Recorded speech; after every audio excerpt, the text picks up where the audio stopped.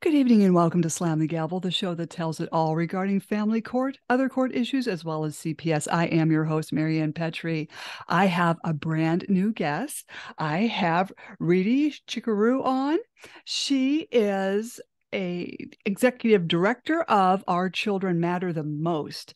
Our Children Matter the Most is a children's rights advocacy nonprofit organization headquartered in Austin, Texas, with a mission to protect, preserve, and promote the rights of our children for the benefit of humanity. Our Children Matter the Most collaborates with civil rights organizations, advocacy groups, family courts, and legislations to develop and implement creative campaigns to restore the rights of our children. So I welcome you, Riti. I mean, how did all this come together and what got you into this? Marianne, thank you so much for having me on your incredible podcast. I Oh, have thank been you. following you for a little while, and I know you have viewers from all over the world, and they're watching because I went through something that many mothers and fathers have gone through. That's what started this whole thing for me. It's a very personal struggle. I got entangled in Texas family court. Oh, Um, um, False allegations made, and my children and I were separated. My two older children and I have not seen each other in 2.5 years. But my you learn from children. You know, my middle son uh, was reading about Dr. Martin Luther King, and I don't know how intuitively he said, "Mom, I think you should do, a Shanti Walk, or you should, walk and protest, and you should let people know what's going on." And really, my children inspired me to make this not just my problem, but also to join forces with other people who have gone through what I have gone through in different states, and us get together mhm. and find, really this time, find solutions, because just standing together and voicing our problems just doesn't do anything. It just exasperates the problem at best. We all get, as advocates, we get exhausted, and we get fatigued. There's a huge amount of trauma that is stored in our minds and in our bodies, and we're not able to move and achieve what we need to achieve by ourselves. So that's why I realized that there's strength in numbers, and this is not a me problem. This is not a Marianne Petrie problem. This is a nationwide problem. And I guess I have to thank my children for helping me find purpose in my life. Mhm. Now, when did your children tell you all of this? Throughout 2018 and 2019, Mhm. I was ordered to have a paid supervised visitation for no good cause. Um, False allegations. There were 4 criminal charges against me that were dismissed by the state. Because there was nothing to it. But still, the protective order remained. And as a result of that, I am currently deemed a threat to my children. Oh, And the whole terminology of, the family violence has been distorted in such a way that it's at first I thought it was just me. I'm the one who's going through that. And I shut myself off from the world. In fact, I went to a monastery and I lived there for a couple of months. oh. But when I started court watching and I started connecting with other parents and guardians, and I heard not just from parents and guardians, but from other advocates, other attorneys, and the entire system itself is so dysfunctional Mhm. nationwide that I think it's time for us to um, put our pens to paper, put our ideas, have a strategy, and move towards a bigger goal, an action plan. That's what we need. Mhm. So I am just grateful to be able to live my purpose. And sometimes, like I tell people, sometimes advocacy chooses you whether you like it or not. Yes, in fact, I somebody wrote an article on me online, and it said I was an activist by accident, and that's Mhm. really what it is. I became so heavy in my pain and in my trauma that I realized that the only way, it's very selfish actually, the only way to uplift myself is to actually uplift and help other people. Mm-hmm. You know, luckily for me, you know, fathers love their children somewhat, and you know, there isn't any horrible situation like sexual abuse and physical abuse by the fathers. So I'm very grateful to that. I know not everybody is lucky to have that kind of a scenario Mm-hmm. when their kids are separated from them. You several times courts will hand over children to abusers, and it's just shocking. It's hard to even fathom it. For the first several months to almost a year, I thought I was going crazy. I was like, how is this possible? You Mm-hmm. know, but then when I started talking to other people and started seeing common elements, and now a whole pattern, state by state, we're gathering data, and now it's a nationwide issue. I think it behooves us, all of us, as caretakers and guardians of our children, who are our future for tomorrow, to do right by them. Mm-hmm. Because this will affect generations to come, not just them, but you know, their generations that are coming down the pike. Absolutely. And it affects our current scenario too. I was, you know, a petroleum distributor in the state of Texas. I had a successful business. I was a functioning member, a taxpayer. I was, you know, I owned real estate, and I was living the American dream as an immigrant, right? Mm-hmm. But family court got involved and got entangled and did not do right. A few bad actors did not do right by my children and I, that it made me an extremely um, almost dysfunctional person. I wasn't contributing anything to society. I became a burden. And imagine hundreds and thousands and millions of us. It's affecting us today. That is why, according to National Association of Mental Illness, the mental illness rate and suicide rates among families, and especially now, Marianne, the holiday time, that's the worst time, because these times are peak times that are used by bad actors in family courts nationwide to inflict like trauma Mm-hmm. on the unsuspecting parent, and then take advantage of the situation. I really, you know, my heart goes out to all those families who are being dragged into family court this holiday season. Mm-hmm. Just, you know, we're all here for you. You know, whoever you are, we're all here for you. You're not alone. So, you know, I just want to reach out to those people too. Mm-hmm. It's very difficult all around, and you know, these children don't get to see their parents. So you, as a mother, you know, I wondered, gee, what are they thinking? You know, I don't get to see them, they don't get to see me. Yeah. Yeah. I mean, you know, obviously parental alienation occurs. Some children um, are lose their familial bonding with the mother or father. Both parents are very important. Even grandparents are very important. Mm-hmm. And it creates this damaged, traumatized society. I mean, look at all the mass shootings. And I mean, there was another one just a couple of days ago in West Virginia.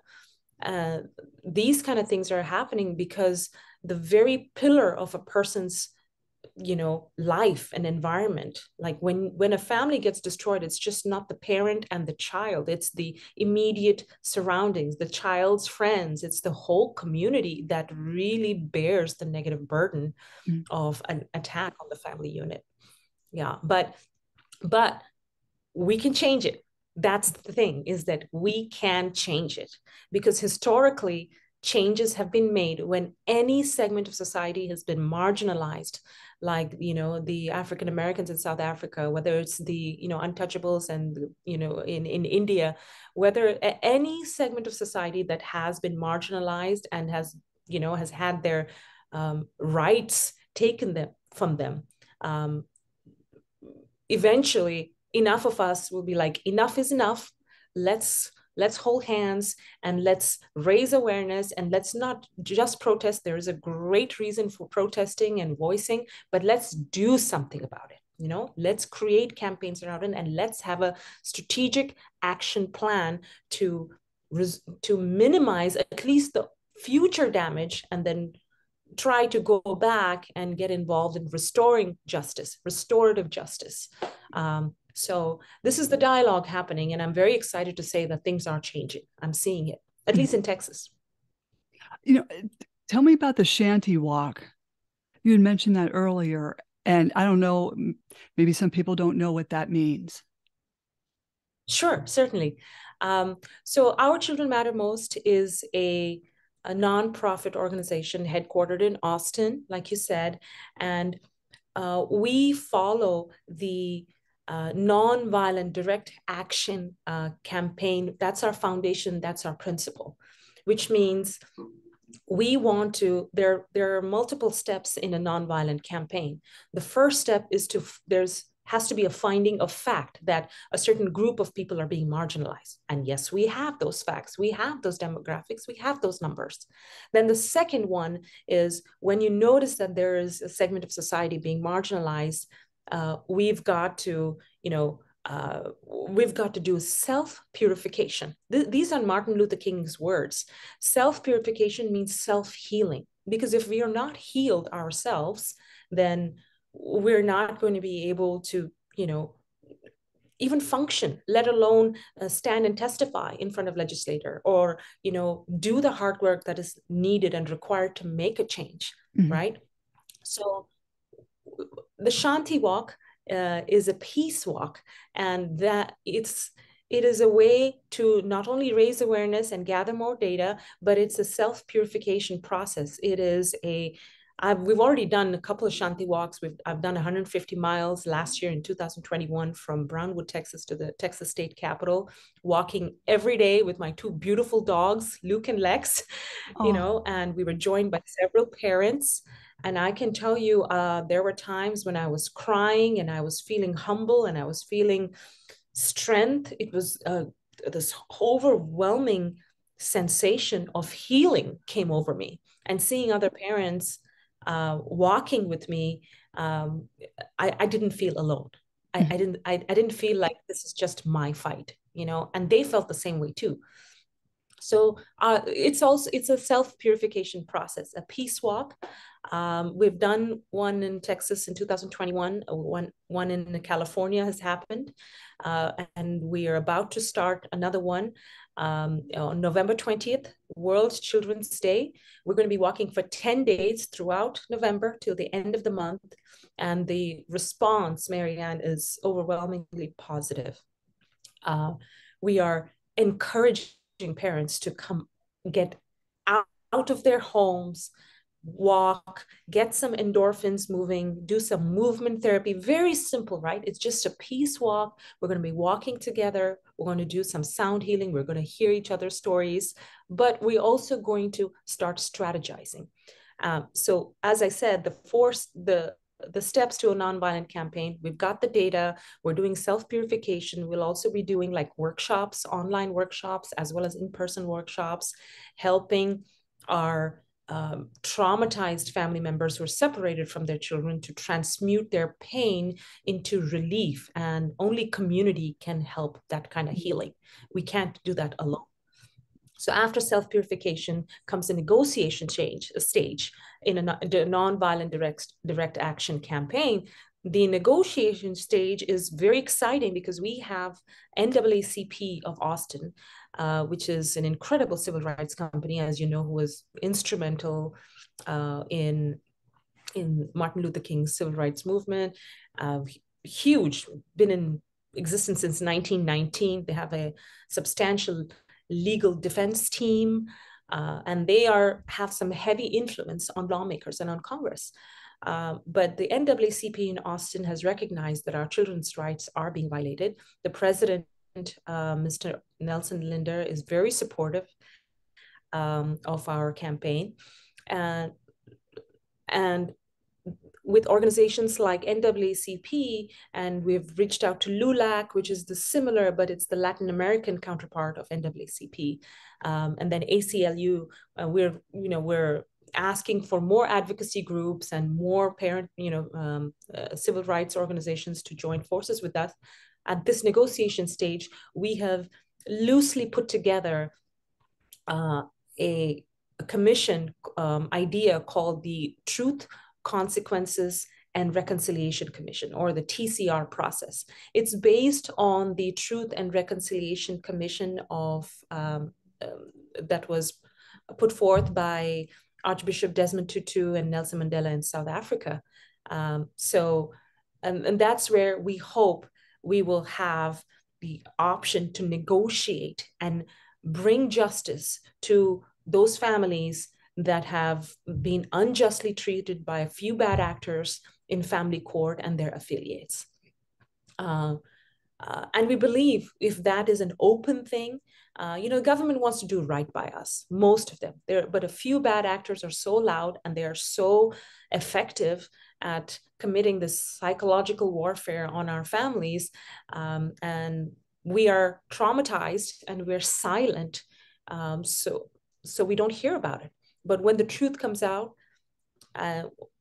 after that, we are looking towards our faith leaders and our civic leaders and mental health support specialists to help with the reconciliation of families. Because like you, I don't know what my older sons are, how are they going to be, because I haven't seen them, in person in over 2.5 years. Mm. I've seen my little one, that relationship is being negotiated, and that father seems to be a little bit reasonable, but the two older ones, I have the same fear as a mom is, are they going to accept me? Is there going to be turmoil? How would I, deal with something like that? So, but I do need the help of professionals to help with this reunification process. Mm-hmm. So I think once people start seeing one family after the other family go through this very public truth-bearing, truth-speaking, and there will be some consequences. If there are some criminal or civil repercussions, there will be some consequences. But those can be what can be negotiated away and what can be reconciled to, as much as possible, put the family back together. That is a campaign that it's an action plan that we're very excited about. So healing one family at a time. Sorry, that was a little bit long, but no, that was excellent. No, that was very well said. About the consequences, as far as what an attorney has done or what a judge has done, is that where the consequences will fall? I think a bit of both.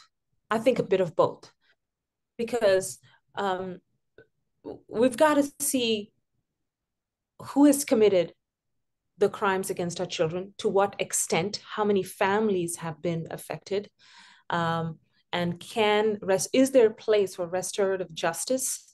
Can families, can we instill faith back in the judiciary? And they want to do that too, Yeah.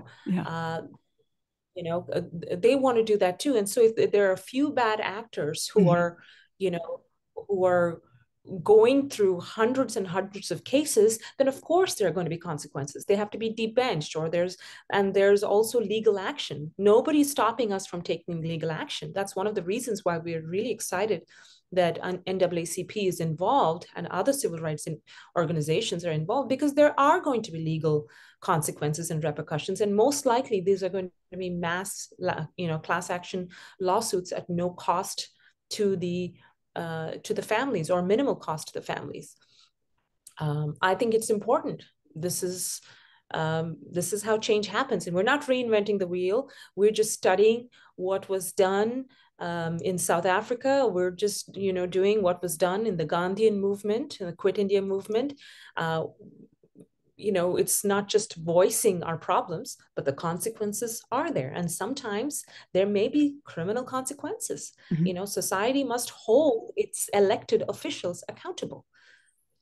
So I guess a little bit of, a bit of both.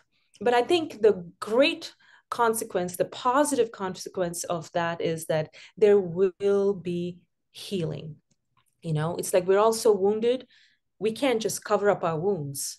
and let it fester. We've got to bring the wound out, give it, open it up. And that's not going to be a pretty sight, unfortunately. Mm. But we're going to have strong leadership in place who can handle this kind of leadership and who can lead people and say, okay, we've got to fester that wound, and we've got to make sure that this doesn't happen again to other families.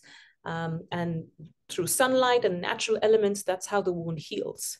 So that's a great consequences. It's going to be a wonderful and challenging journey, I believe. Oh, yes.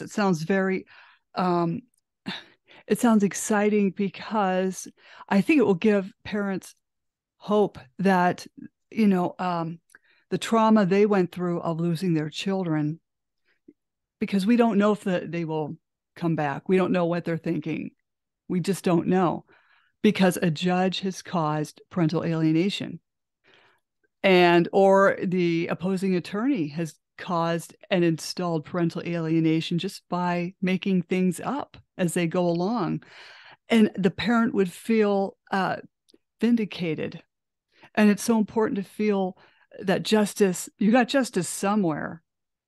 It might be a little late, but at least it was recognized. Yes. I mean, in certain situations, when children have died in the care of, CPS, or died in the hands of, abusive parents, actually, one or two of them are very interested in spearheading some of our campaigns because they want to speak up. And I hats off to those people, Mm. because these are really strong people. Their children are not alive anymore, but they want to take their pain and transmute it into something worthwhile. I Mm-hmm. mean, this is what humanity is about. We cannot keep repeating our same mistakes. Otherwise, we're not going to survive as a whole race. That's what our mission is to protect, promote, and preserve the rights of our children for the benefit of humanity, you know. Um, so I'm very hopeful. I'm very determined. It gives me and our leadership like an action plan. So there's not just hope, there is a clean action plan. And now we have an organization like NAACP Austin, and hopefully we'll get nationwide assistance as well. Uh, so keeping my fingers crossed, and one step in front of the other, Shanti walking. Right, right. Because it is insane to keep letting family court and CPS continue their mistakes. And we're just letting it's insanity just to let them continue on this path that Yeah, they've been on yeah. this path for so many years. Some of us have become insane, Mm-hmm. because some of us have been driven to the point of mental breakdown, financial breakdown, Mm-hmm. physical breakdown. So we've got to push ourselves, and we've got to help, and we've got to motivate each other to get up out of bed and come out and say, hey, you know what, if you're having a bad day, so and so, mom and dad, that's okay, 10 others are here for you. So let's create that that community, so we don't feel like we're alone in this battle. There's strength in numbers. Oh. And that when that energy builds up, when we're out of our computer screens, our telephones, and we're in person, Shanti walking and talking and and strategizing, it's a different kind of energy. That's the most basic human connection that I think will help us. Mm-hmm. I think so too. With the NAACP, have they um, reached out to the judiciary at all and had spoken with them in regards to these issues of family court? Oh yes, I mean, they weren't even aware that this was going on, is what I was told. That this was such a systemic issue. Um, and I think that's because there are two reasons. Is that we parents have PTSD. Either we don't speak up because of trauma, Mm-hmm. or second, if we dare to speak up, we will be thrown in jail. It happened to me 4 times, and there'll be gag orders on us. Mm-hmm. And these are unconstitutional. This is a direct violation and attack on freedom of speech. I should Mm-hmm. be able to talk to the press what happened to me and my family. Um, But the minute I do, I am I am punished for it, you know, and it's not a small thing. Every time you go to jail and come out, it's your life is totally imbalanced, and Right. And you you also take your you, life you in your hands. I'm so sorry. exactly. Yeah, No, because no, this is great. Well, and, yeah. oh, you go ahead. I'm sorry. No, I'm agreeing with you. Is that, you know, and you know, you and I heard your story on the Greg Ellis show. It's incredibly shocking what you went through and how they wouldn't give you your prescription medication that you needed, and as a result, your entire life has changed. Mm-hmm. Your body has changed. How you are as a person has changed, and trauma will do that. Mm-hmm. But if we a few of us can gather the courage and few of us can just keep going back and showing our strength in numbers, and now with the assistance of civil rights organization we're able to show that this is a systemic pattern, Mm-hmm. then change for the better is inevitable. Mm-hmm. There may be some families that we won't be able to get to in time or in certain states, and that is heartbreaking, which is why we're looking for leaders who can start local chapters in different states. I'm currently in Las Vegas doing that. After that, we have someone in California who wants to start a chapter too, and start this as a grassroots organization. And it's the same action plan, non-violent, direct action campaign. We need a seat at the table. It's gone long enough. And here are the negative impacts of what happens, not just to us, but it's also burdensome to the economy. It's burdensome to the judiciary themselves. Mm-hmm. Overall, it is creating a huge weight on our country. Mm-hmm. And you know, I believe that the family is the pillar of a democratic society, and Mm-hmm. if you attack that, then you are no, you're very like, you're not gonna, your question of a superpower is going to remain a question. So we need to get our families back together intact. Mm-hmm. Another ultimate problem is CPS, where they feel they can go into your home and just remove your children based on false accusations, or just go in and move your children. Uh, do you? They get compensated for Mhm. that. Yes. They get compensated for removing your children through for the foster care system. You just follow the money and you see that trail. But what they don't realize is for the price that they now have to pay is families are awakening, and this is going to be this is a huge problem. There's outcries, as you know, there's so many Facebook groups. Parents are marching in front of judges' houses, Mm-hmm. and you know, we are at a point where we're like, enough is enough, enough is enough. So Right. here's the truth. Let's, you know, there's going to be some consequences, and we're not going to, you know, act in a manner that is violent in speech or in action, but here are the consequences. Here, this is, you know, where we followed the money. Now let's negotiate and let's start reconciling. Let's fix this. It is the burden of fixing our society and our community goes to us, you know, us, our wounded warriors, as I call ourselves, those Mm-hmm. Shanti warriors. Yeah, I'm very passionate about this. Oh, I'm with you. And when I don't know how to word this, I don't want to sound stupid, but these judges, not all of them, but most of them, are personality disorders and sociopaths, along with these family law at the bottom of the pond dwelling attorneys. And the thing is, these people have to be brought to justice and held accountable for what they've done. And are parents going to bring you transcripts and go over what had happened? I mean, this is going to be a mammoth task to criminalize these judges and attorneys, not only for physical, sexual child abuse, but a child psychological abuse, as well as a death of a child. Yeah. Well, the system is this system, this monster has become so big, is grown so many eyes and legs, and that you chop one leg and you're like, there's 10 others to deal Right. with. Right. It is a mammoth monster. So we can't say, oh, we're going to fix all the family court issues. We're not going to do that. What we're doing is right now we're addressing one thing, that is the protective order reformation. That campaign is starting in Texas because, and it's also called a no contact order in certain states.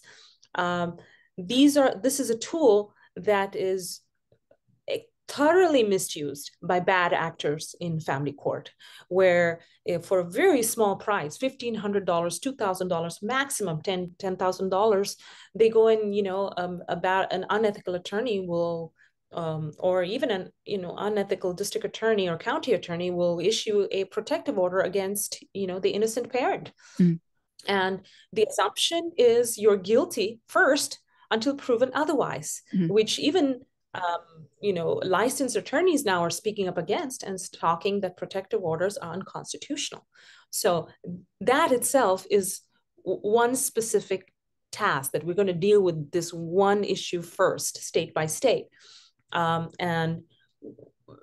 And as a part of that, because it's very clear to see if there's harm committed on a child, then of course there is a need for a protective order. But if there's no harm and these are just false allegations and hearsay, that must be fixed.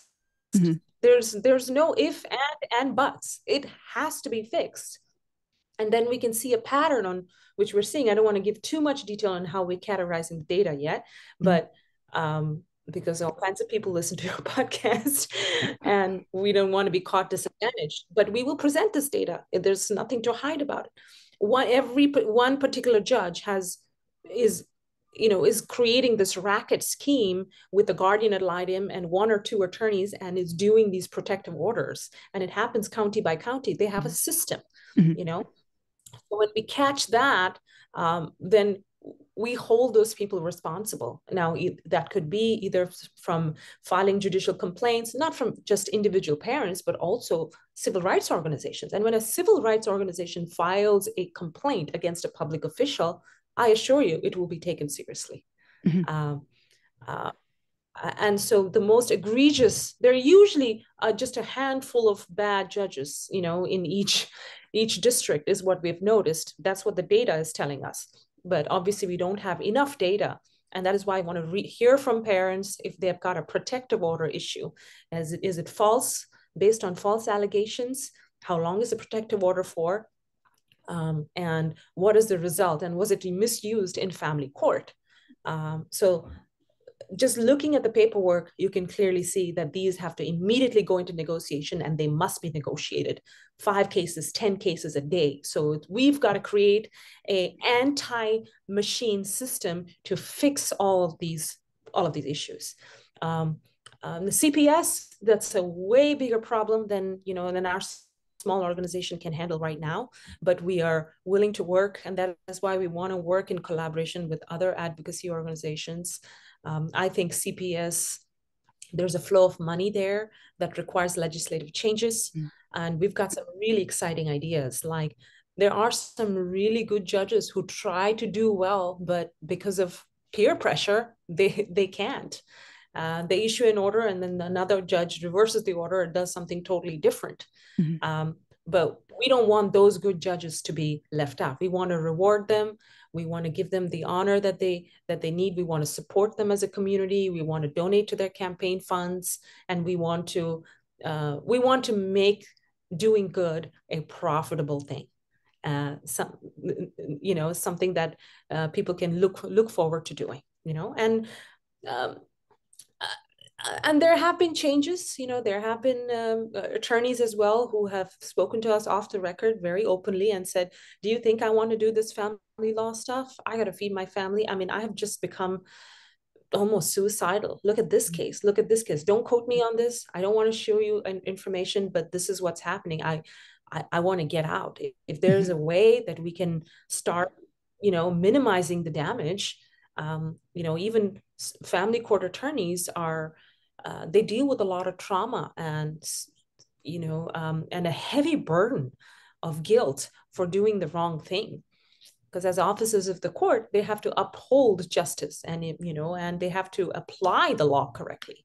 But they aren't unable to because their opposing side is doing something, So we've got some people who are willing to, from within the system and from outside the system, which is why it's so exciting, is that's when change can be possible. If when inside and outside, we're like, okay, this problem has gone way too big and we need to resolve it.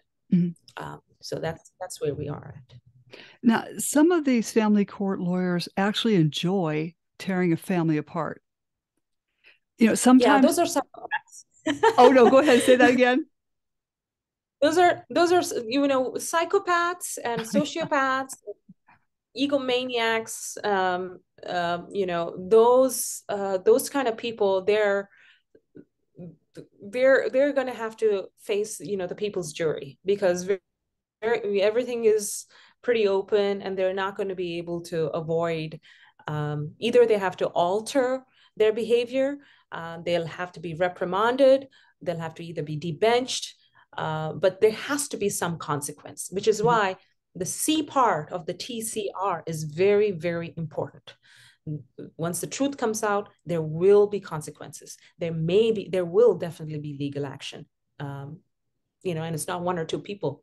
Strength in numbers. And then there's going to be reconciliation. So I love this action plan. It keeps helping me to stay on track and not get, drifted away by my pain or the pain of other families.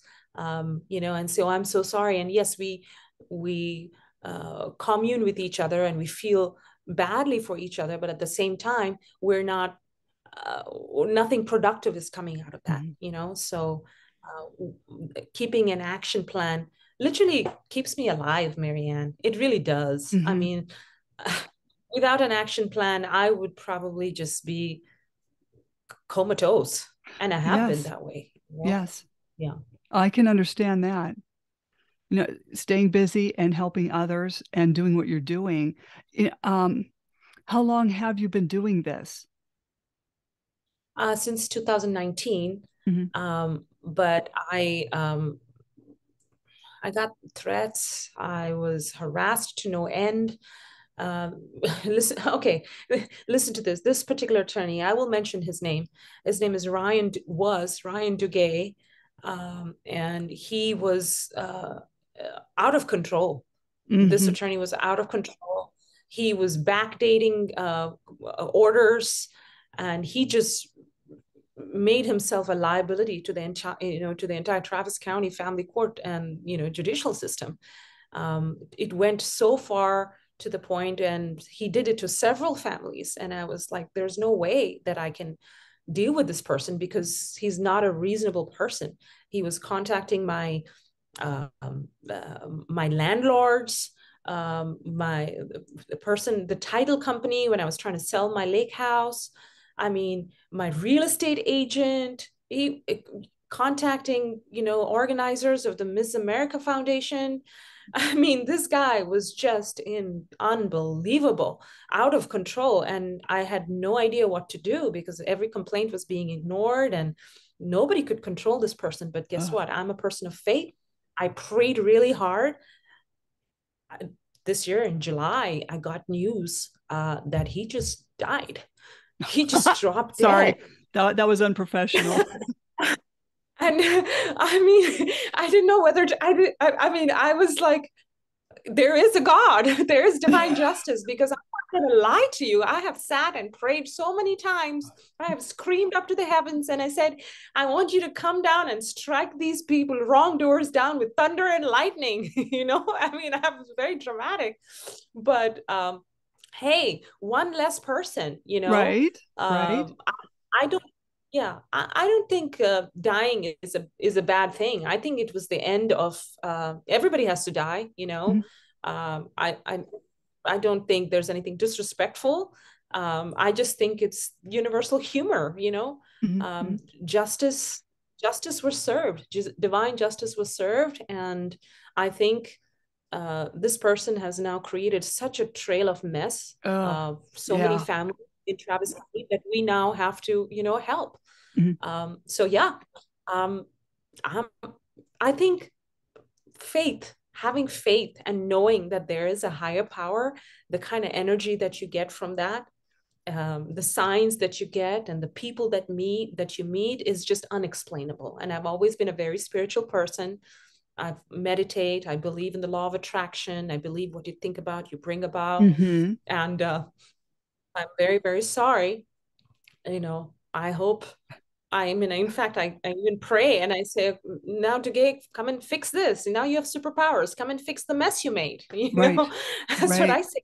And he's gone back and into pure consciousness, and hopefully in this, things are just working out. And it's difficult to speak in a esoteric way like this because some people don't believe in all of those things, but I do. And I believe that having faith and belief in some higher power has benefited me and benefited our cause greatly.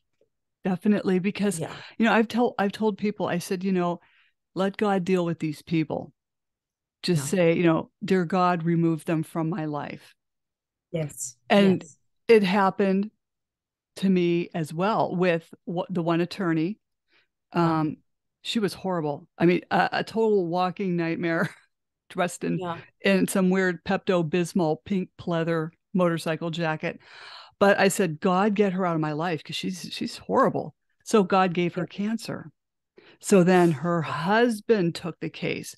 I could deal with him. Okay. Mm-hmm. Even though he's a perpetual liar, I had to deal with him. Then the judge, and I think I told you that the judge and the opposing attorney were BFFs in the courthouse. So I told Yeah. I told God, I said, get this judge out of my life. Just Yeah. you and so one of my friends called me while I was shopping and she said, did you know the judge died? Oh, And I said, what? How do you know? She said, they announced it on the news. And here I am in a shopping mall, dropping to my knees, saying, wow. thank you, Jesus. Right. It's the power of prayer. And I bet you're not the only person who was praying. Oh, Uh, yeah. there's nothing wrong with that. If someone just doesn't understand, if someone is beyond the point of reason and beyond the point of undoing harm against others and wants to continue in a way, nature comes in, steps in. The universe, Mother Nature, God, Jesus, whoever you believe in, comes in and puts an end. I think that is called karma. That is the balance of life. That's incredible. Did your case like ease up after that? Well, not really, because we got a judge that was pulled out of retirement who looked like he was 90 years old, but really I looked up his age, he was 70, but I'm telling you, he looked 20 years older than his stated age. Yeah. Because when I Yeah. saw him, it's like, is he going to get this? Because our file was this thick. Okay. And, he did not rule with any due process. He just did whatever the opposing attorney guided him to do because he can't think for himself. He wouldn't do it. So I had all these people filled up on my pews of the courtroom, and he just came out for maybe 10 minutes, and then he picked up and he was walking off. Mhm. And I yelled at him, Your Honor, my children are being neglected. He, you know, It just oh, it, yes. the other thing that helps me, Marianne, is to think of humor, dark humor. Oh, When you there go is. when you go to a point of such pain where your options are either, sorry to, this is not a joking matter, either you end your life, and I've never been suicidal, thank God, in this scenario. At least when I was a teen, I had some thoughts like that, but never, I Yeah. love life too much, and I'm grateful for that. Mhm. But either that happens, or you just begin to see the ridiculous dark humor in Yeah. in everything, and you're just like, okay, you want to put me in handcuffs and in ball and chain, make me shuffle around, and you have to try so hard to break my spirit down. but it's not going to work because I'm free in my mind. You can shackle me all you want. I'm free in my mind. That's what I was telling this judge. And I was waving to him like I was, in an island. And at first I felt ridiculous, but I was like, excuse me, judge, are you even listening to me? Right. And he was just literally throwing my motion that I had typed up in the air like confetti. And I just, for a moment, everything looked like it was in slow motion. And I just stopped and I said, wow, really? Is this how ridiculously humorous and dark that my life has become? And I was Yeah. just, it was a really rough, that was in 2018. It was a really, really rough time for me. And then they put a GPS ankle monitor on my leg for 3 months, starting on Mother's Day. Oh my God. See, they do this stuff around holidays, certain holidays. Yes. But see, if I had known that this was intentionally uh, planned psychological warfare, I wouldn't have succumbed to it. Here I am trying to reason with someone on the opposite side who's unreasonable, who's just made their decision already, and having an opinion probably irritated them even more. And me trying to talk about my rights and my constitutional rights and history and all of that.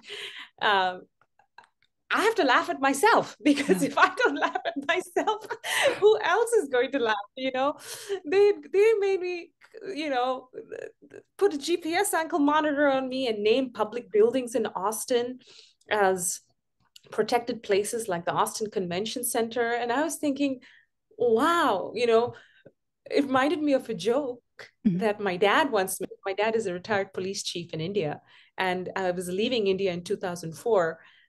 So I was, going to the airport in India, and because he was a retired police chief, there were people around. There was the police officers, constables helping us through everything. And they were bringing me a cup of tea. And somebody taking my bags to the plane. Somebody was holding my passport, and I was like, "Wow, this is VIP treatment over here."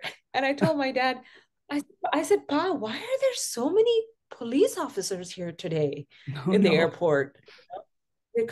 So he says, they've come to see the biggest terrorist off. And I just rolled my eyes. And, I joked with my dad about that, when I healed my pain a little bit, and, I was able to grapple the reality of the situation.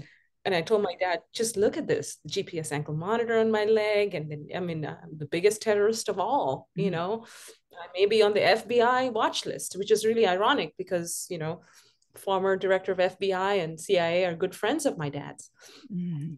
So I just laugh at myself, when things go so bad. And just that one thing, I'm like, okay, all right, let's move forward from this crazy episode. If I were you, when I gave the GPS, ankle bracelet back, I probably would have had little Hello Kitty stickers all over it. Here. I wore the ankle monitor, and I represented India in the Miss World pageant. So that was, and I got a standing ovation from a few judges, because one of the judges was a very strong animal rights activist, and he was doing this campaign, some PETA campaign, and he got house arrested, and he had a GPS ankle monitor, which I didn't know, So I took that, and of course, there were people who were judging me incredibly, but I only listened to people who knew me well and who commended me for not hiding and not being ashamed, because I didn't do anything wrong. Right. You see, if I did something wrong, I'd be the first person to say I did this wrong. I'm self-guided that way. But what they did to me and my children are just straight out of Twilight Zone, Marianne. Straight out of Twilight Zone. Well, I found, like watching a sociopath, like the opposing attorney I had, I was watching him. I'm going, he's really into dramatics. He would take his hands and just, do this and, all these gestures. I'm going, maybe I should try that. So I did. And it went on for months until he caught on, because I saw him watching me. He like actually turned, because he would never look at me, but he turned his head and he was looking at me, go, Your Honor, just doing the same thing he was doing. And then the next time we were in a hearing, he kept his hands to his sides while he talked. Wow. Wow. So, Yeah. I think there's a whole uh, psychological patterning. There's things that they have learned on what they need to do. Like you said, pick certain holiday days or key dates, and without notice, serve your ex parte temporary restraining order, because then you're just, a normal person is just like shocked, and you're immediately put in a place of defending yourself. That's what they want. The more traumatized you are, the better it is for an unethical, people to, the more traumatized and the more alone you are. But if right. you have a community, and if you have serious advocacy, and you've got a courtroom of people watching, whole different story. Ever since COVID has, made all these hearings virtual and online, the same judges who would speak to me in such a disrespectful tone, um, uh, suddenly are addressing me as Ms. Chikkerur. And it's unfortunate that it has to be that way, but for some people, it has to be that way. We cannot expect everybody to be acting on their own goodwill and their own honor. That's why people like you and me are here, because we Right. talk about it and we shed light on the subject.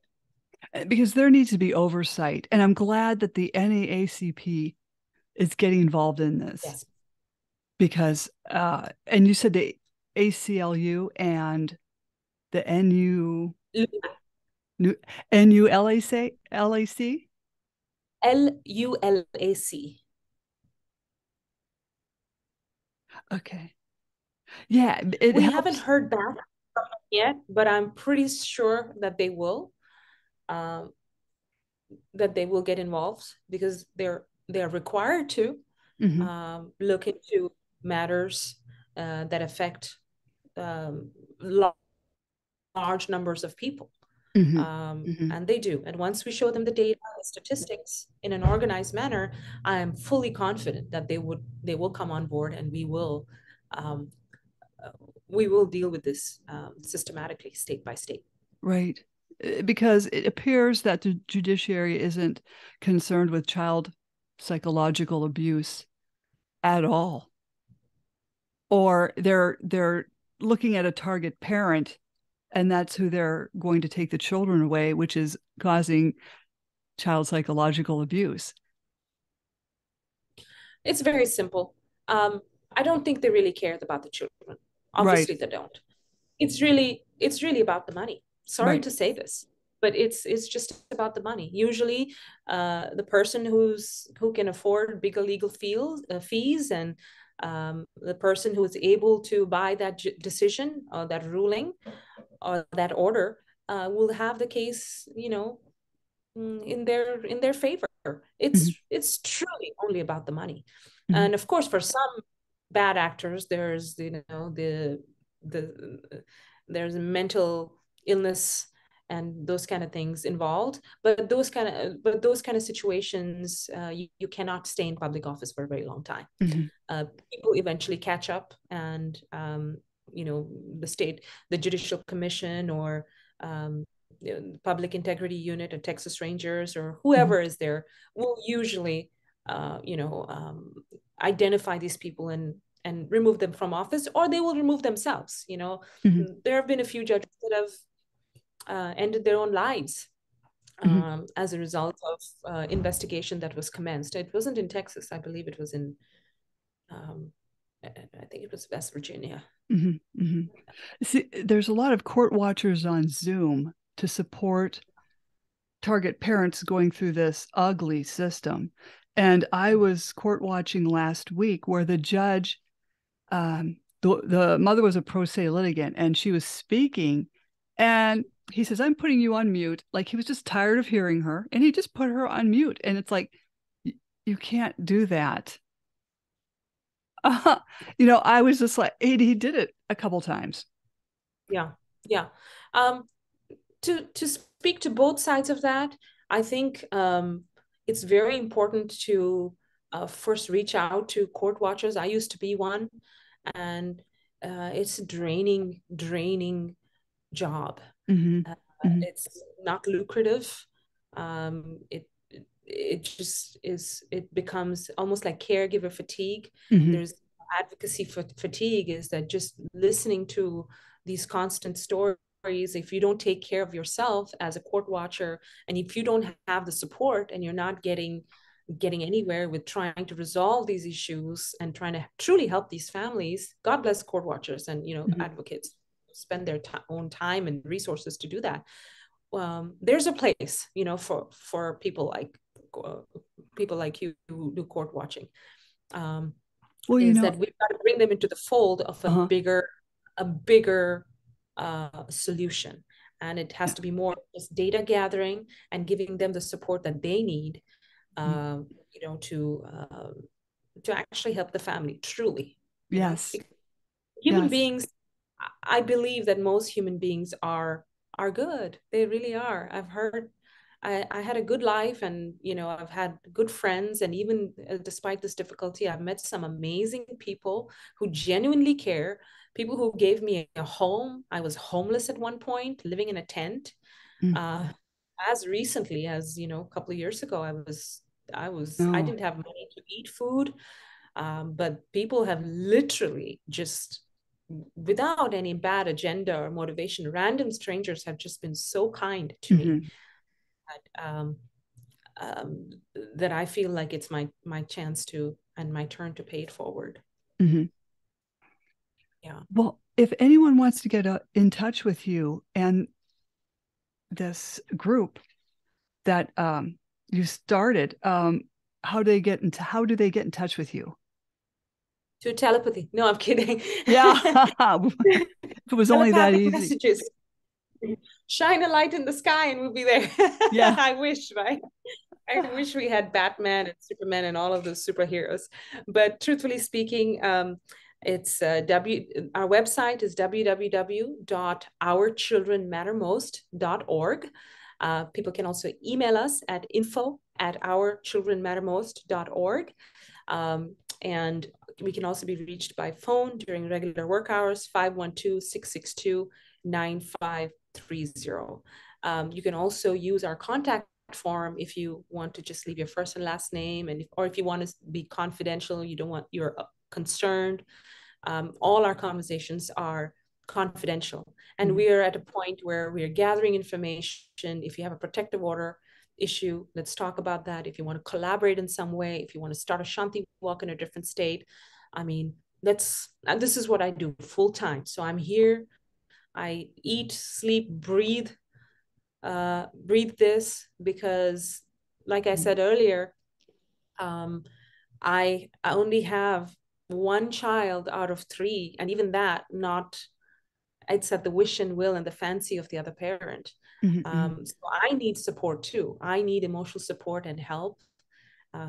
So just continuing to do this, I need support in order to get my children back. Mhm. That's why I reached out to NAACP and other civil rights organizations, and to make the case to them that it's not just a Riti Chikkerur issue. Mhm. This is way bigger than that, and it's too big for some one or two or even 10 people to handle. Mhm. All of us need to come together and have an action plan and work on that and do whatever we can. If you cannot walk, then please donate. We work off of donations. I'd really appreciate that. It helps us. Work with volunteers and do our advertising and marketing and keep the machine going. Mhm. Mhm. Um, but most importantly, I want to say, um, just don't give up hope. Just don't give up hope. You know, um, yeah. Well, Don't jump off. Slam the Gavel is a podcast to help the public understand what really goes on in these family courtrooms. I'm your host, Marianne Petrie, author of Dismantling Family Court Corruption, Why Taking the Kids Was Not Enough, and Cry Out for Justice, Poems of Truth. Please join us again here with Riti in the future because I'm going to have her back. And we will talk again. Thank you so much, Riti. Thank you so much, Marianne. I just want to give a shout out to our Shanti Walk, people interested in that. It's on November 20th. That's also on our website. If you cannot walk, if you're in a different state, then please donate and don't give up. Thank you. Thank you. Awesome. Thank you.